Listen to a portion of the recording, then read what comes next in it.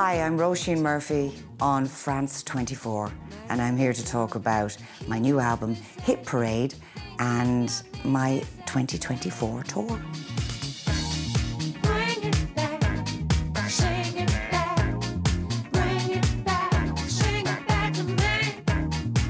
She emerged in the mid-90s as one half of Moloko, the duo she formed with then-boyfriend Mark Brydon, creating iconic dance hits like Sing It Back and The Time Is Now.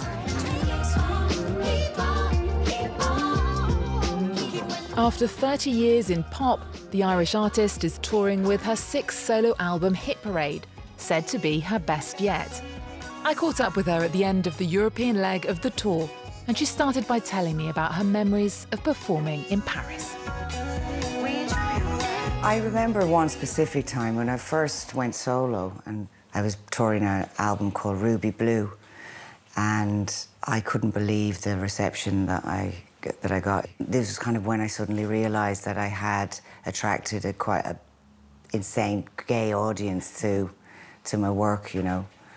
They were hanging out of the ceiling. It was dripping, the place. I remember distinctly feeling like this is it. This is the sort of audience that I need, that's really, really appreciative of what I'm doing.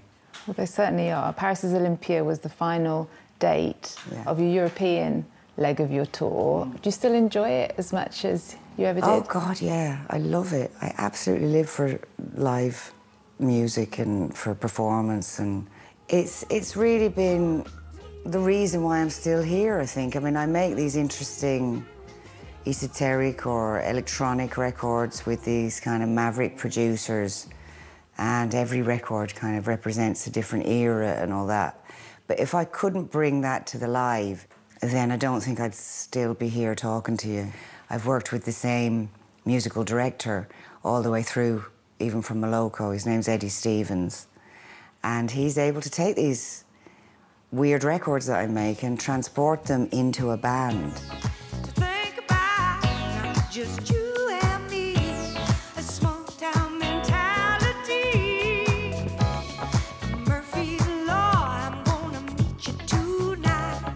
Just one that would light me fly. Well, you are a showwoman. I've got to talk about the outfits. They're absolutely incredible. You're celebrated by fashion houses, especially here in Paris. They even use your music for models to walk down the catwalk. Yeah. Where does that sense of style come from?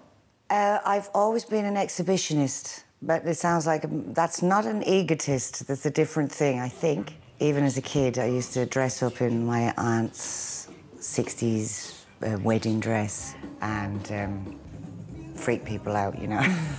I like to go out on the street dressed as they call it cosplay now. That I was that kid, you know, that really wanted to live in a fantasy and would use myself to create the fantasy or to create the exhibition. The fans love you so much. I was looking at some of the comments on YouTube. I picked out a couple. This woman is high-quality whiskey that just keeps getting better. Every couple of years, we get a sip, and damn, it's delicious. That's one of them. Another one. That's a good one, isn't it? The new songs are masterpieces dressed as a cool breeze of hope and joy. Oh. How do you think you managed to get such a good, positive fan base? There is not a cynical bone in the body of my work, you know. There's no sitting around boardroom tables in record companies before I make records saying, OK, what will Róisín Murphy do next, you know? My work comes out of the way that I live. And it did right from the beginning, you know. When I started in Moloko, I sort of fell into it from the way that I was living. So I met somebody in a party and I was saying something stupid. I was saying... Go and remind us what it was. I was saying, do you like my tight sweater? See how it fits my body? To everyone. And I said it to the right person. And that was Mark Brydon. And he had a big studio, actually, called Fon Studios. That was empty that night, and he invited me there to record saying it. And we fell in love, and then we did a few tracks like that, and we ended up with a record contract, long story short. From there, I kind of learned to sing, I learned to perform, I learned, you know, there was no going to stage school for me or any of that. It really was just I live, and then work comes out of the way I live. People always look back, people my age especially, at Moloko and those hits with a lot of nostalgia for those clubbing days. How do you remember those times?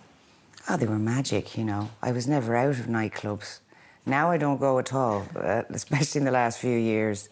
Now I'm much more interested in other things, you know, like staying healthy and walking in the countryside and boring stuff like that.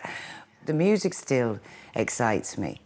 And I think electronic music or dance music really has embraced first many new technologies and always been a genre that is at the vanguard or the forefront of ways of making music, because what it tries to do is find a way to make people dance. And in that pursuit, it'll try anything. They won't choke the life out my vain jokes. The fun will go on. Oh, oh yeah. I'll be America sometime a little later. Tell us then a little bit more about Hit Parade. That's the album that you're on the road with. It's your 6th. Critics are saying it's your best ever, your most successful album. How do you describe it? Really out there in the cosmos. It sort of goes all over the place in terms of genres. The producer that I worked with, DJ Coase, is extraordinary. It took 6 years to make this record because he really thinks deeply about every sound that's in every one of those tracks. But mostly he thought about my voice, I think. I mean, he really prioritized the way that my voice sounds on this record.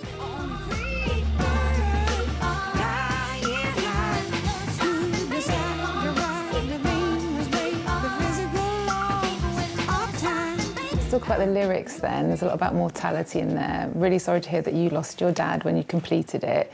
How much did his illness sort of play on the creativity of the record? No, not really. My father had Parkinson's, but he never let it show, you know, really, in terms of it was never depressing or anything to be around me dad. He was an incredible character and full of life right to the very last. He actually died of an accident. He didn't end up going the full way with the illness, so in some ways this was a great gift that he gave us all and himself. So no, not really that. I mean, I guess I brought up Catholic, in a Catholic environment. My parents weren't practicing Catholics, but Ireland was a very Catholic environment as I grew up, because I lived in Ireland first until I was 12. We're Irish, and then moved to the UK with my whole family when I was 12. So there's some poetry to that way of being brought up. And I think also writing through the pandemic might have affected that. And the sense of, if you think about death, then you live stronger, you know? It wasn't a negative sort of thinking about mortality. It was a positive thinking about it. It was like, live now. Every moment, every day. Oh dear, we sparked a riot. Embrace your inner child. Go wild and liability. The way you look at me. Are you cool? Sweet love, cool. You recently turned 50. How are you feeling about life? I feel great. I mean, I've never felt physically stronger. I've been working out for the last 2 or 3 years. I've got a great trainer. I'm not going to tell you who he is because he'll get bombarded. But because every time I get my muscles out on stage, apparently all the girls in the audience go, "Oh my God, what's she doing? I need to do that." But yeah, I never really was into it before, but I've done a lot of strength training in the last few years, and I feel great for it. I love dancing, and I love performing, and I love singing more than ever. So all these physical things, I'm very strong at the moment. I think, you know, having had 2 children as well, it's just a massive, everything's a bonus. Like, if you have 2 children and you have a career, I mean, this is incredible to me. You're not brought up to believe that things could still be this good when you're 50. That's nice, isn't it? Yeah, that's just nice. the best thing. You've got this massive following on social media, millions of views on TikTok. And what did you make of your track, Ramalama Bang Bang, becoming this viral sort of challenge on TikTok? Well, Ramalama Bang Bang is a weird one. I mean, it is a weird song. Before it was a TikTok sensation, it was an internet sensation anyway, because it got picked up years ago by a very famous choreographer in America, and they had a TV program called So You Think You Can Dance, and he did this like zombie group dance routine to Ramalama, and it became really famous, and all these little dance groups all across America started to do their own dance routines to it. That became something that was on YouTube. So even before TikTok, it had already taken off. It was a weird anomaly.